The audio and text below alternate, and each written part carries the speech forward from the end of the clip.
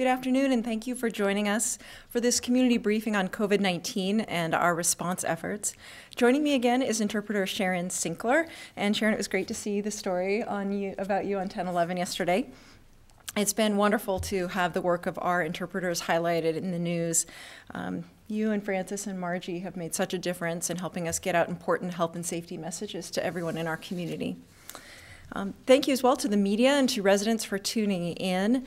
We want to also remind everyone to visit our website at covid19.lincoln.ne.gov, where you can continue to find out the latest information about how to protect yourself, your family, and our community. For today's situation update, we want to report that we've had one new case of COVID-19 in Lincoln today. The total number of people in Lincoln with lab-confirmed cases of COVID-19 is now 63. The case, a man in his 40s, was found to be community-acquired. This is still under investigation. The case that was still under investigation yesterday, a man in his 30s, was also determined to be community-acquired. That means that 45 of our city's 63 cases are considered community-acquired. Here to provide more details on the investigations of the Lincoln-Lancaster County Health Department is Interim Health Director Pat Lopez.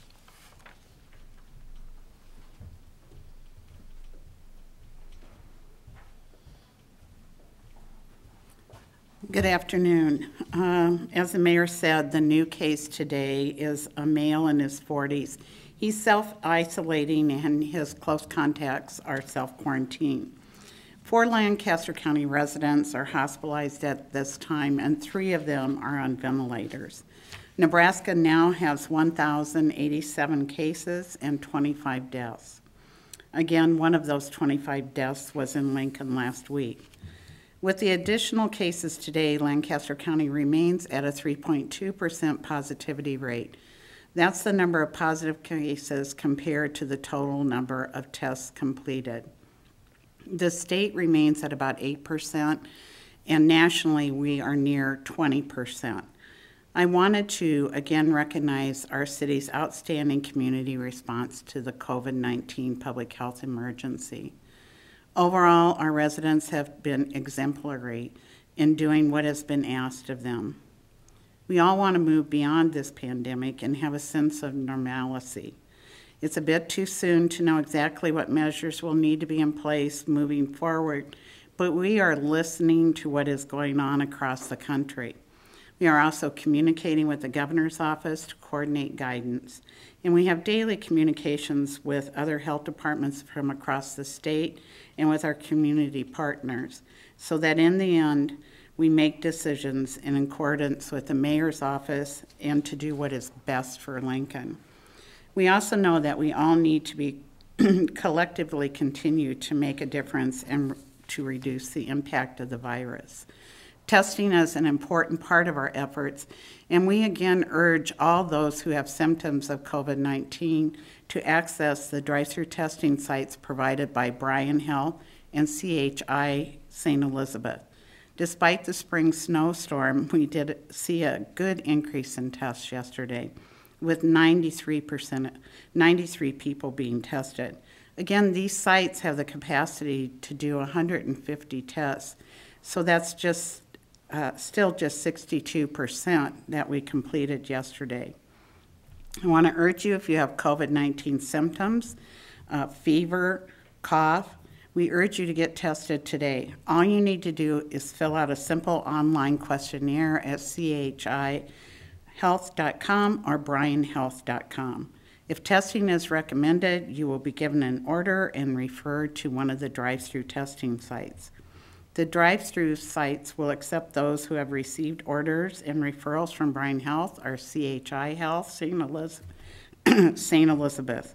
It will also accept those who have an order from their physician. If you need help accessing a healthcare provider, you can call the health department at 402-441-8006. Thank you.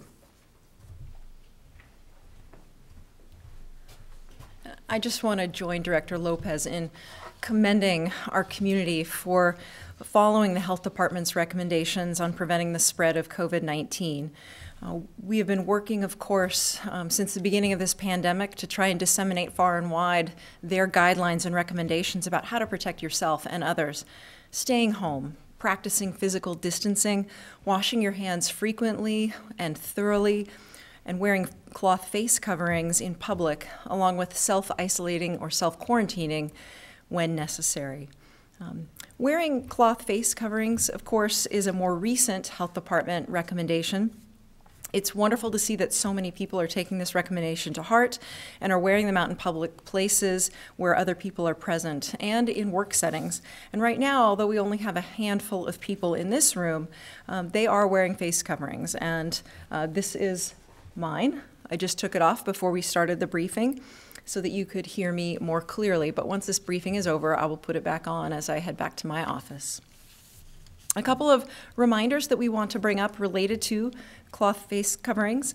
First, these face coverings are recommended in addition to other preventative measures that we have been sharing. They are not a substitute for those other precautionary steps that we all should be taking right now. Second, please refrain from using healthcare worker masks, such as N95 or surgical masks, unless you're specifically advised to do so by a medical provider. It's really essential that surgical and N95 masks are reserved for those in our, who are working on the front lines, our healthcare workers, and our first responders. If people have questions about face coverings, there is a lot of information available out there about how to use them, about where to use them, about how to care for them and wash them. And you can find this kind of information on the city's website. Again, that's covid19.lincoln.ne.gov under the How to Help tab. You'll even find some great options for making your own face coverings. And we have had so many great stories of volunteers in our community who've stepped up and helped create face coverings and donated them to their friends or families. Others have coordinated volunteer groups to make larger quantities of face coverings and have donated them to our first responders and our healthcare workers. I want to thank all of them for taking the time to be a part of this community-wide effort. And I personally want to thank a few individuals: Nancy Hove-Grahl, Jackie Allen, Alexa Burmeister, and Sarah Holmes, each of whom has lovingly crafted and donated masks to my family and to our team here at City Hall. Moving on to a quick update on city operations. The city's Traffic Management Center has suspended operations for the winter weather event that we experienced yesterday. Snowfall reports across the community ranged from 4 to 7 inches, which means that was our single biggest snowfall event of the season. And so let's just hope that April snow showers lead to May flowers this year. And as the snow has melted, driving conditions have improved throughout the day. What were slushy streets this morning should dry nicely by the end of today, given that pavement temperatures are rising on their way to an anticipated high of 75 degrees. Now let's just hope the air temperatures follow suit. Today's briefing is going to be a little different than usual. Following on the heels of this morning's interfaith prayer breakfast, and as we head into another weekend under the cloud of the pandemic, we invited some special guests to speak this afternoon. These guests will provide us with some inspiration during these difficult days. We will also offer some food for thought as we seek to connect with our families and our friends and our community at this time of physical distancing. The Faith Coalition of Lancaster County did a masterful job of connecting this morning with the first ever virtual Mayor's Interfaith Prayer Breakfast. The topic, building a compassionate community, could not have come at a more appropriate moment. I am deeply grateful to the Faith Coalition, to the Mayor's Interfaith Prayer Breakfast Committee, and to Service Space for ensuring that this event could carry on despite the distance physically between us. For those who weren't able to participate live, I encourage you to watch the recording on LNK TV, through cable television, our city website, YouTube, and Facebook. You'll find the channel numbers and links at lincoln.ne.gov. The breakfast's guest speaker, Nipun Mehta, spoke powerfully about the impulse to generosity that we all have and how we can create systems and technology to amplify the impulse and build community around giving and compassion. And as I mentioned in my remarks this morning, we are in the midst of a great defining challenge as a community. Lives and livelihoods are at stake. People are struggling, many in ways they've never struggled before, and in many ways that are not visible to the rest of us. We have become keenly aware of the fragility of our jobs, our economy, our food supply, and our health. There's only one other time in my life, personally, where I felt anything even close to this. And when I was pregnant with my first child and living out in San Francisco at the time, an earthquake struck. And the concrete beneath my feet, which had always seemed so solid and permanent, suddenly quivered like a liquid. In that moment, which really only lasted probably a handful of seconds, I was awakened to a new reality that the earth beneath my feet, that I had trusted as my foundation, and the life in my belly that represented my hope for the future, were fragile in ways that I had never even contemplated. And I feel that again now, more profoundly than ever. Yet I also feel, and maybe you do too, that there is an opportunity in the midst of this challenge, an opportunity to transform ourselves and our community for the better. In time, we could come to view this period as the source of our collective renewal, the pain before our rebirth as a community. Love and compassion are the key to this renewal. As humans, we have enormous wells of love and compassion within us, but sometimes we forget how deep those wells truly are. Moments like this offer us a chance to draw upon those wells and to remind us of our capacity for love and to how to serve others. We have witnessed an extraordinary outpouring of love and compassion in our community over these past few weeks.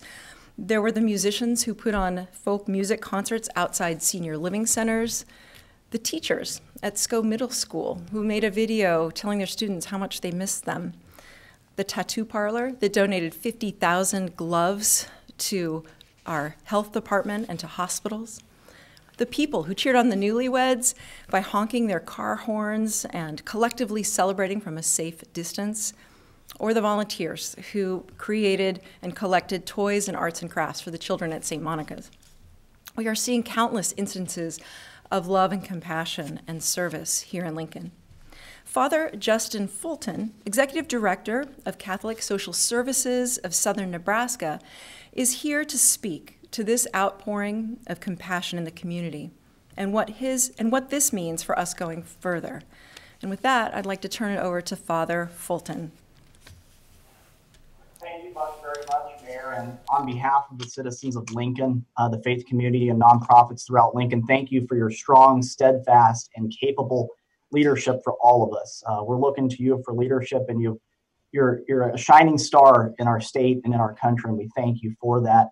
I want to thank the citizens of Lincoln and the news media for reporting the good news that's happening out there. And I want to thank the citizens out there for pouring out their love and compassion already during this pandemic. I want to share with you just a quick story that happened to me personally last Saturday, right down the street from where I live in near South. I was doing a socially distant visit to a couple of good friends of mine, and we were hanging out in the backyard, just lounging around in some chairs. And my two friends have a 5-year-old daughter named Jacqueline.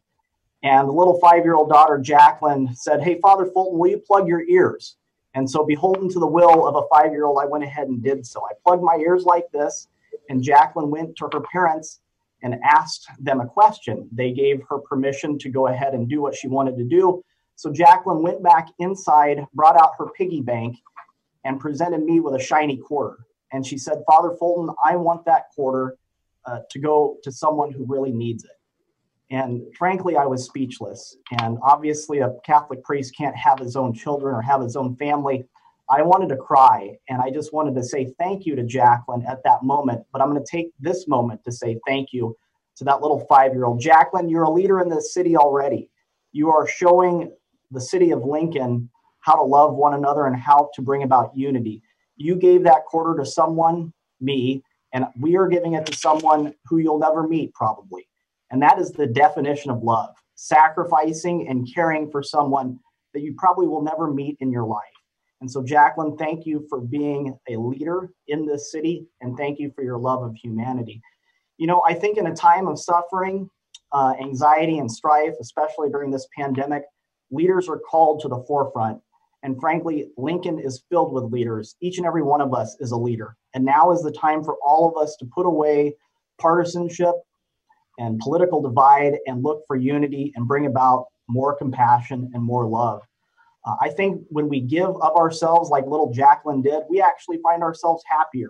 We find out that as human beings, we were made out of love and we were built for love and we were built for compassion and to share compassion and love with one another. I already dream of a day that's coming sometime in the future. The image of Memorial Stadium being filled with 90,000 people again and everybody participating in a wave. We know what the wave is. It brings about smiles to everybody in that stadium. But there's one rule about the wave, that when you receive motion, you have to give it to someone else. And so section by section, people get up, they holler, and then they smile. It's the same way with compassion and love. Receive love, give it. The old reaching out to the young reaching out to the old, all of us reaching out to one another. Be the source of love in this time of this pandemic. And when you give love, you find out that you are happier and that your mind, your body, and your soul is in line and that we're all created for happiness and love. The suffering has brought about more compassion into the world. A month ago, there wasn't as much compassion and unity and love in this world. And because of this pandemic, we see more compassion and more love coming into it. So from the bottom of my heart, thank you, Lincoln, for spilling love out into the world and unleashing love. And I encourage you to do so. And again, we do believe that love is the most powerful force in the universe. It makes people do amazing things. And I'm looking forward to standing shoulder to shoulder with the mayor at a reasonably safe distance and every citizen in Lincoln to see what love will do for this city. Thank you for reaching out to us and thank you for your leadership and your staff's leadership as well, Mayor. Thank you. Thank you, Father Fulton, so much. Thank you for what you're doing and what Catholic Social Services is doing to spread love and compassion throughout our community. And please thank Jacqueline for me. I hope that it's someday, not too far from now, I can meet her and stand shoulder to shoulder with her and tell her my gratitude for her leadership personally. As Father Fulton indicated, the bonds and bridges that we form with one another represent another key to our renewal. When Alexis de Tocqueville visited the United States in the 1830s, he was struck by how closely connected people in the U.S. were, as they were forever forming associations of all types, and he attributed the United States' success as a democracy to the strength of its social ties. Research has, of course, since affirmed the importance of social connectedness to a community's success and resilience. Unfortunately, as Robert Putnam famously documented in his book, Bowling Alone, the United States has experienced a significant decline in social connectedness since the 1970s. We see that decline in civic participation, declining volunteerism, declining participation in social activities, and declining trust in one another. As strange as it may seem, despite the physical distancing, or perhaps even because of it, we are starting to witness a social rebirth. We're seeing a greater amount of volunteering, a great amount of communication among families and neighbors, and a greater reliance on networks of friends, businesses, and associations. Once superficial calls and texts have now become full of depth and meaning. This is our opportunity to reverse a trend towards isolation and to create a social stimulus alongside our economic stimulus. At the end of the day, the best support that people can find is in each other. It is our role in the government to support the community in rediscovering its true source of strength, our people. Jason Varga, Executive Director of Cause Collective, joins us today to speak to the important role that compassion and strong relationships play from the perspective of our nonprofit sector. And with that, Jason, I invite you to share some remarks with our community. Thank you, Mayor. I appreciate you having me here. Father Fulton, that was wonderful. Thanks for making me follow such a speaker, by the way. And compassion is truly on full display right now with our nonprofits and the work that they're doing to support the community. I'm especially proud of the Lincoln nonprofits right now. They have become more collaborative and innovative at a pace that I wouldn't have thought possible 2 months ago. Many of them have efficiently shifted their services to respond to their clients' emerging needs. And as a good example, we just heard a story from Child Advocacy Center about a new Lincoln family that came in from another state. This family, who had just relocated to Lincoln in the middle of the pandemic, sadly had lost one of their children due to a medical issue. And of course, our hearts go out to that family. The family did find their way to Child Advocacy Center, and they did what they do best by providing support to the siblings. And when the staff realized they were struggling financially to pay for the funeral, they took it upon themselves to go above and beyond their regular service and raise money from the Lincoln community. And in just a few days, that family could pay for their funeral and other related expenses.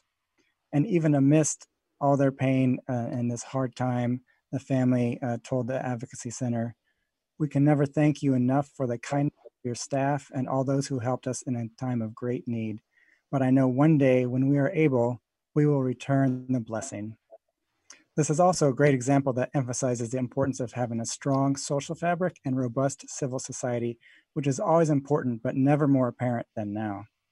In fact, this very concept was built into the Cause Collective logo, which represents several threads that are woven together, because the nonprofit community in Lincoln knows we are stronger as a woven fabric than any single thread.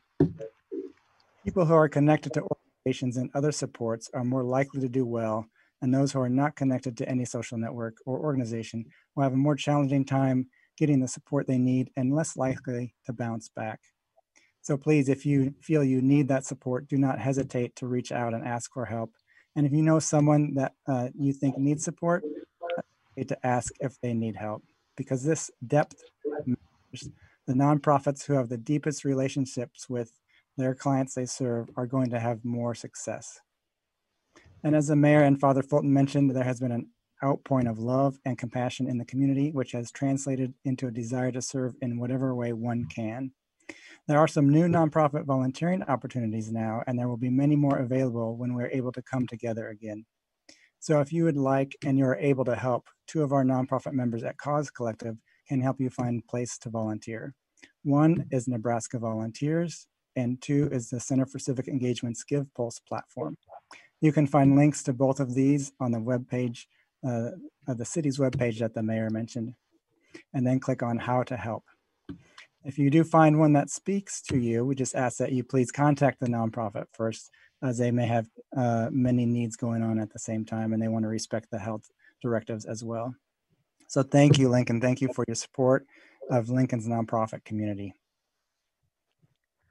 Jason, thank you so much for your leadership in the nonprofit sector, and of course for your service on the Lincoln COVID-19 Response Fund Committee. It's just incredible the work that you're doing to get resources rapidly deployed to our nonprofits so that they can meet the basic needs of people who are struggling in our community at this time. And again, the links to the volunteering opportunities that Jason Varga mentioned are posted on our website at covid19.lincoln.ne.gov. In addition to those opportunities, one way in which we here at City Hall are trying to support greater social connectedness is by pairing individuals who are homebound who are seeking additional support, whether that's physical support like running errands or the support of a friend. We're linking them with healthy volunteers in the community. And this program called Neighbor Link will be launched next week. Our goal is for the individuals in this program to form long-term, meaningful relationships that exceed the bounds of this COVID-19 pandemic. Finally, I am delighted to have here today Preeta Bansal. She is going to speak on the topic of building a compassionate community. Preeta is a nationally known public servant and constitutional lawyer who served in the catbird seat for the federal government's response to our last national crisis, the 2008-2009 financial crisis, when she was a senior advisor in the White House. Now, we are fortunate that she has returned to her hometown of Lincoln, where she is working to strengthen our spirit of democracy and resilience from the ground up and from the heartland out. As part of her work with the MIT Media Lab, Preeta's focus is on how we empower human networks and community relationships. She is a committed volunteer in the global volunteer ecosystem known as Service Space, which is rooted in small collective acts of compassion, generosity, and service to ignite shifts in communities and in our social, economic, and governance systems. And I might say that she is quite a personal inspiration to me. Preeta, I'd love to hand it over to you. Thank you so much, Mayor. And thank you for your steady hand amid this crisis.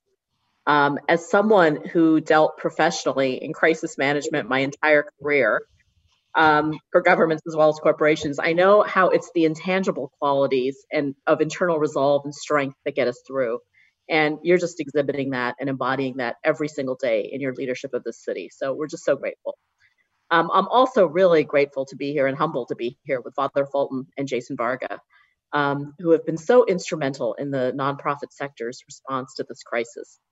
As someone, as the mayor mentioned, who spent a lot of my life in major institutions in government and business and academia, as well as the nonprofit world, I just want to reiterate the message that I hope came shining through at this morning's prayer breakfast, that our community's transformation ultimately will rely not just on, or even mainly on, the response of our traditional institutions, but ultimately it's a call to action for each and every one of us as individual members and citizens of this community.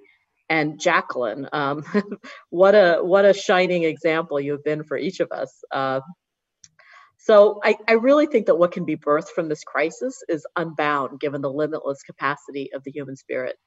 So just, I was thinking just a mere few weeks ago, it was unimaginable that the entire planet could come completely to its knees and be held up in this vast worldwide way through this tiny molecular pathogen. I mean, who could have imagined that everything would come to a halt the way it has? But in the same way, just a few decades ago, it was absolutely unimaginable that a single person creating a single program coming out of a dorm room, which has now become Facebook, could completely alter the way people interact with one another, receive their news, or interact with their systems of government. And a few centuries ago, it was unimaginable that a fledgling group of colonies could break away from the largest empire on the planet. And I think that just a few decades from now, it will seem inevitable, what now seems perhaps unimaginable, that just simple acts of kindness and compassion, like those exhibited by Jacqueline, can alter our systems of government, markets, and nonprofit sectors. You know, we often think these are nice, these are important acts, and we should do them because they're part of who we are. But I don't think we realize that that is the stuff from which true lasting change comes from. And as Father Fulton said, the power of love, even a single drop of it, is so powerful. And it's, this is not just nice stuff and kind of beside the point of like true social change. As the mayor said, the true stimulus is not the economic stimulus of the federal government and the philanthropic community, but it's the social and spiritual stimulus of these times. We're truly at an inflection point in history made possible by the vast outpouring of the human spirit. And one of the things I've been kind of reflecting on is during this pandemic, I'm thinking there's really three factors that I've learned, at least as a non-biologist, that seem to determine its spread. One is kind of how connected, how physically and externally connected we are with one another, which is why we're seeing the social distancing to kind of control that factor. The other is our internal immunity. So we're all trying to do whatever we can to boost our internal immunity. And then the third is what they're calling the contagious factor of the pathogen, known as the basic reproductive ratio, or R0. And, for whatever reason, this coronavirus has a very low, or I can't remember which way it goes, high or low, R0, which means that, the more that the contagious the disease is, the faster it'll spread in the community. So I've been involved for like the last 6 years or so now in this global volunteer movement that's making compassion viral. We're kind of looking at the ways in which networks and, viral spreads happen in other realms and trying to really make this the enduring viral spread of our times. It's been going on for 20 years now. And we heard this morning at the prayer breakfast from the founder of that movement called Service Space. And we're really using all of these three factors that I talked about, which we're now learning about with viruses. We've been using that for 20 years to try and build networks of compassion. So the first thing is we're using basic technology and network science to boost our external connectedness with each other. So building those social connections. Second is we're providing safe spaces of deep listening to ourselves and others that allow us to boost our heart immunity and break down the internal resistance to that. And the third is that we're building the basic reproductive ratio, or the R0, of the virtues, not just of the vices and not just of pathogens. And we're doing that by supporting people to deepen and uncover their wells of compassion, and to do that in community with others. So while continuing to work with our city, our private sector, and our philanthropic and nonprofit community through this crisis, I'm really, really excited to be part of this effort to support and harness direct mutual aid or peer-to-peer human spirit that we're seeing outpoured during these times, so that compassion becomes a lasting force for change even after this crisis subsides. As we heard this morning, the Sanskrit word for compassion is called karuna. So we're calling it coronavirus, not coronavirus. So just really happy to be here and excited that to be working with such outstanding leaders in our city to make this happen. Thank you so much, Preeta. We're so lucky to have you back in Lincoln, and we're grateful for your on so many fronts, through service space, through the Lincoln COVID-19 Response Fund Committee, the Community Health Endowment, the Lincoln Community Foundation, the Faith Coalition of Lancaster County, the Board of Nelnet, and so many other community contributions that you make. Thank you so much. As all our speakers have really suggested, how we navigate this critical time will really determine whether our story is one of fragility and reversion to the status quo, or one of resilience and transformation. And when we draw on our deep wells of love and compassion, and when we strengthen our bonds and our bridges as a community, we ensure that Lincoln's story is one of resilience and transformation, fueled by love and compassion. In that spirit, I would like to invite all of you to share your stories of the love, compassion, and service that you are experiencing during this time by emailing your story to mayor@lincoln.ne.gov. We would love to collect and share those stories and help make them part of the coronavirus contagion as part of our dashboard of hope as we move forward during this time. And with that, I thank you for tuning in and ask if there are any questions from the folks who are here from the media. And Director Lopez is still here, by the way. Riley from the Journal-Star with a question for the director. Right. Thanks, Riley. Thanks, Mayor.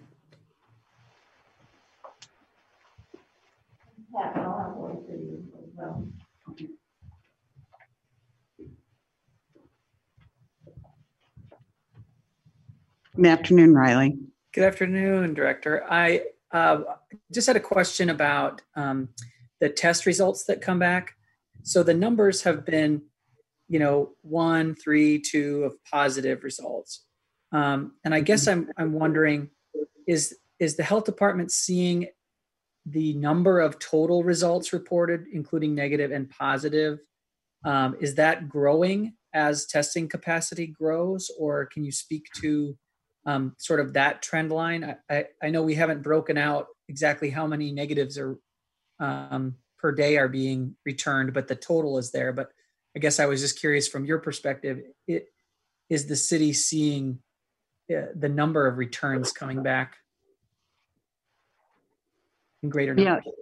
Yes, we're having a greater number of returns. So when we tell you the number of tests done in a day, so if there's 90 tests done in a day, and then usually within 48 hours, we'll have an idea, we'll have results back from those tests, and we'll have the negative numbers. So we're getting negative numbers every day, and then the tests that are positive. So overall now, we've had 1972 negative tests, and then if you add on our positive cases, that gives you the total number of tests that have been done in the community at this point. But remembering that we get the test results, we know who's going into the public health lab, so that would be like the 8 pending we talked about today, but we don't know how many have gone into the other outside labs, but we do get the test results back from the outside labs. We just don't know how many are pending at any given time. follow-up to that we've had such a steady and lower than the state average rate of positive results. Is that indicative of maybe more precautionary testing for possible exposures among people in those initial priority groups of public safety personnel or healthcare workers? I mean, or is it a combination of that and social distancing? I think probably a combination of things, but most importantly, what we've seen is the social distancing impact in our community. And we know that's one of the, all over in our country has said that the social distancing is really one of the key factors in preventing the spread of the disease. And I think Lincoln early on took action.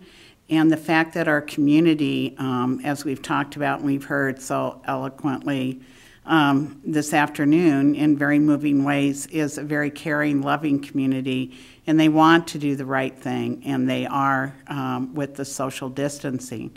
We also know that with those restrictions, that now we have more testing available, we really want people to get in and get testing, because that's going to help us as we move forward and make decisions.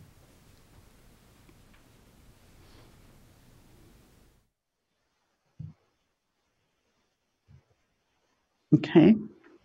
Okay, the question from Calvin at Kevlar is, have you seen the number of cases reported at places like Smithfield and Lincoln Cold Storage increase? Lincoln Cold Storage, I'm not aware of anything happening there. We do know that there's some activity in Smithfield, close to here, that's under investigation right now. And I think we've all seen the large number of cases that are being reported in Grand Island. Those cases increased 61 overnight.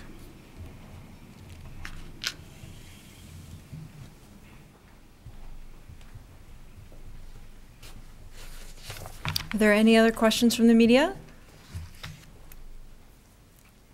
Maybe one for Riley again. Yeah. On the last comment by the Director Lopez, so are there any confirmed cases at the Smithfield plant? We'll come right back. Thanks.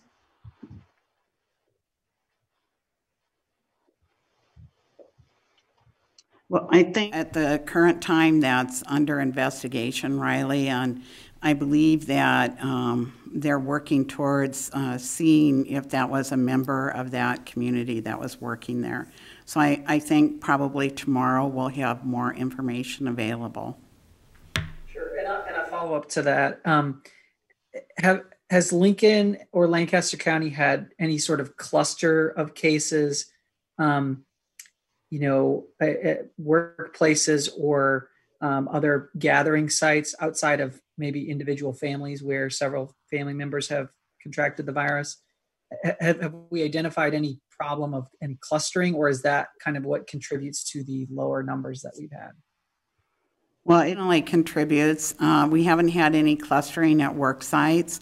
We're looking at right now in one small area where members may have been together, that we may have a small number of a small cluster of individuals that are still related to each other.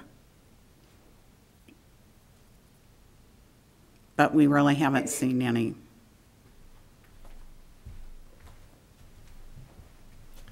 I mean, just obviously we want to be doing more testing. It's one of the reasons why all week we've been encouraging people to get tested.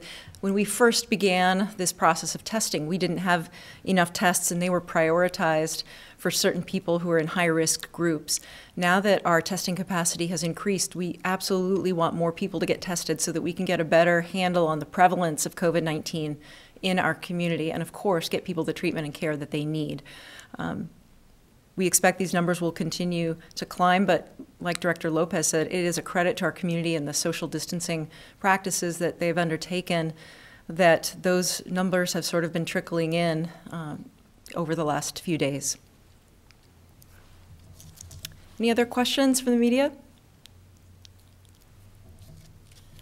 All right, well, I just want to again thank our participants, Father Fulton and Jason Varga and Prita Bansal, for being here today to provide really wonderful insights and stories and inspiration for us all. Thank you so much. Everyone out there, please stay well and stay home.